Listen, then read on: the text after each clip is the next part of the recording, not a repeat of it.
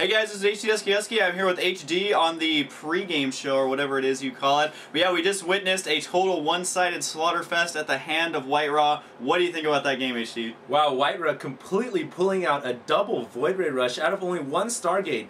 Hid that Stargate in the corner of his base in Lost Temple, and Jinro never saw it coming. He pushed out at the same time the Void Rays were coming in, and he never had Marines to defend against those double Void Rays. Yeah, he was way out of position, completely one-sided. By the time he fell back, it was already too late, and there was a ground army able to clean up that mess. So we'll see if he can kind of recoup himself and go into game number 2. I believe they chose Steps of War, which a lot of players have actually been choosing, so here we go. Yeah, one thing I do want to mention is that I think that Jinro might be a little bit off his game after getting rushed so quickly by those Void Rays. I think he might be just a little bit out of his mind, and that's a big thing, momentum in StarCraft. So definitely keep an eye out there for that as we move on to Steps of War. And once again, IRIP, great application. Make sure you guys check it out. Anyone who sponsors this kind of tournament is awesome, so definitely go support him.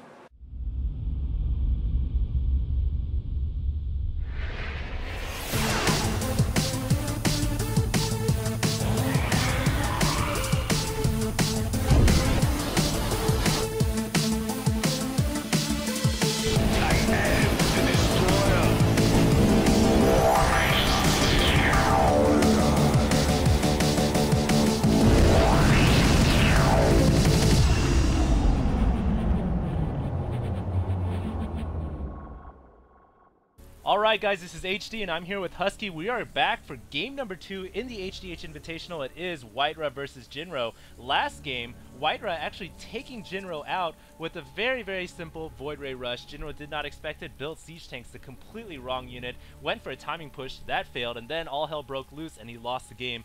I think this game he might be thrown off his game a little bit. I would definitely be, especially if you're a Terran player, being thrown off by getting killed by Void Rays, because Void Rays are good in Protoss versus Protoss and Protoss versus Zerg, because you can really take people by surprise. Usually not that good against Terran because you get those Marines out, which pretty much straight up counter it, and they're dirt cheap. And so WhiteRA, I'm really surprised to see him go that, but it worked out, so he is going to be up 1-0. He didn't choose this map, but I've actually noticed so far as this tournament continues, the loser a lot of times has actually picked Steps of War, so I think that most players are probably comfortable with this map, but we'll see if Jinro has some crazy map-specific build lined up.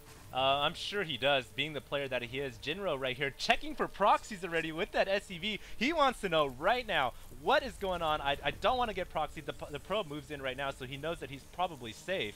But he already checking out, so you guys can tell that he's definitely thrown off his game. He doesn't want anything bad to happen to him early on. Nothing fishy, and he really, you know, I think this can really affect his game plan. Absolutely. I mean, scouting around for a proxy, there's 2 reasons he's doing that specifically like he did, invested so much time in that, is because number 1, Steps of War, known for rushes because the rush distance, I say this every game, but it's absolutely true for this map. It's probably got the shortest rush distance of every map of all time, except for maybe Bloodbath, but other than that, and also, WhiteRA is known for doing proxies. I mean, he just straight up loves to proxy, and so I think Jinro is wise. He's done, you know, his little bit of research. He knows how WhiteRA plays, and so he is scouting around for that. But right now, WhiteRA looking to be just playing standard here. He does do the typical build where you get your second pylon while your gateway's on the way. Also going to grab that early gas, so he's not going to do any sort of 2-gate super rush, although he's trying to kill an SCV over here. Not going to quite be able to do that. And then one thing I want to notice, scouting probes extremely effective in StarCraft 2 now, because once they're out of combat for a little bit, look how fast their shields regen. So he'll probably go in there and ask for a little more action, but I don't know if he'll kill anything. Well, he is auto-attacking that SCV right now, which is very nice. You can auto-attack SCVs that are constructing, but it is going to get pushed away by this Marine coming out of the racks. One thing I want to say is, why does Jinro build his base like this? He likes the SimCity aspect where he kind of just builds everything around his mineral line, which is fine, but I question, doesn't that leave your ramp exposed and open and lets your opponent just kind of walk up in there? Yeah, and Jinro actually tried to do that against WhiteRA before, where he was trying to walk up the map, but yeah, both players are leaving their base wide open here. Even looks like, no, maybe another possible hidden tech over here. Thought he was looking for proxies. I would not be surprised if WhiteRA hides something back there again, even another Stargate, but we're going to have to wait and see here.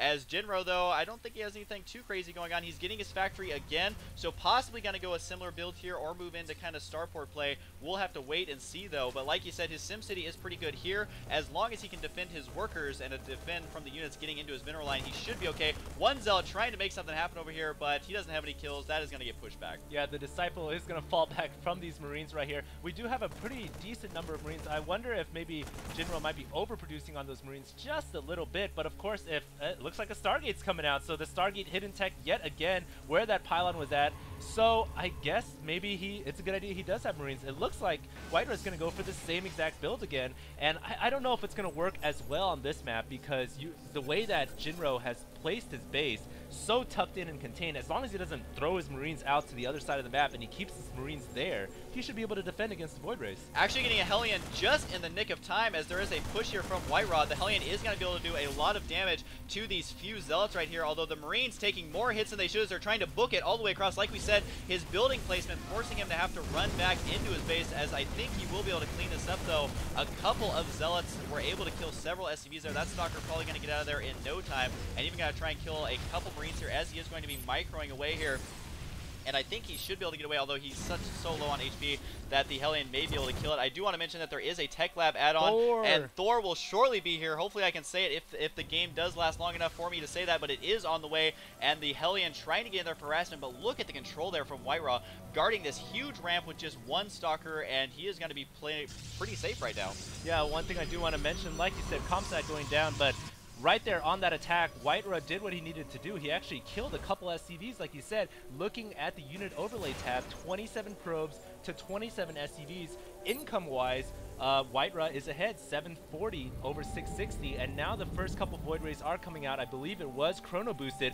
Is that SCV on the map going to see the Void Ray? I'm not sure if that's even, oh, it's a Hellion. Yeah, it is going to see the Void Ray, and now Jinro knows that there are Void Rays coming, so he's going to be able to keep his Marines in critically, and he's also got a Thor. Thor not that great against Void Rays, unfortunately, but he's going to keep his Marines in his base, not going to allow the same thing to happen this game. Oh, maybe not. He's going to push out. I think he's going to go for a game-ending maneuver here, even with some SCVs. I think he was trying to intercept that Void Ray. Unfortunately for him, there is going to be the ground army to back it up, and like you said, Thors don't do that much damage to the heavy armored units in the air like a Void Ray, but it looks like Jinro is going to commit to this. He's got 3 SCVs brought off the line, so he wants to make something happen. I guess I have to say Thor is here outside of WhiteRA's base, and so already losing one SCV. SCVs only have 45 HP in StarCraft 2, so you really have to fight to keep them alive pretty much. And so what he's going to try and do is probably repair this, and he's going to try and end it right here. This is a very early timing attack. Right, he's going, I think, almost like all in. This is pretty much, I'm wondering why he didn't pull more SCVs off the line, but here's the bad part.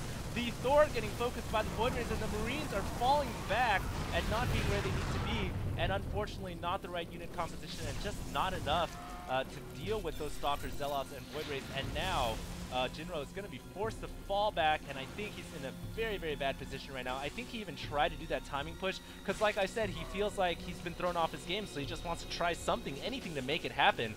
And unfortunately, he has another Thor, but I just don't know if he's going to be able to hold this off because those Void Rays do so much damage against those heavy, heavy, massive Thors. Ideally, what you wanted was the Marines to be shooting the Void Rays and the Thors to be shooting the Tier 1 ground units, but really that didn't quite work out. He is going to repair this as quickly as he can.